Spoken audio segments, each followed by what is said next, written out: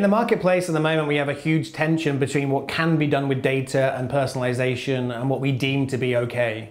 My name's Tom Goodwin, I'm author of Digital Darwinism. Here's how to think about privacy in the future. A key theme in my book, Digital Darwinism, is the idea of privacy trading. How do we both obtain information from people they're happy to share, keep it securely, be transparent about what we hope to do with it, but more than anything else, use it to serve people better.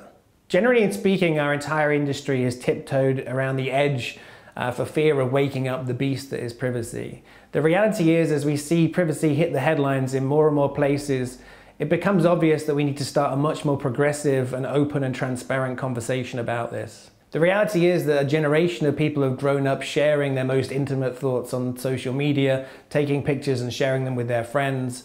I think it's unfair to think that people's expectations of privacy in the future are going to be like they were in the past.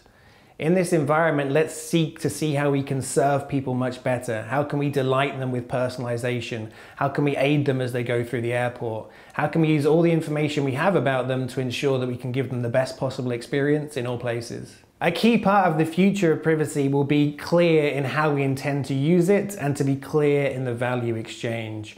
We must be absolutely transparent about what data we keep, how we use it, what our intentions are, but above all else, we have to keep it absolutely secure. So the future of privacy will very much be about openness, about transparency, about asking for permission, but above all else, it'll be about maximizing the exchange that people get in return for sharing this most personal and valuable information.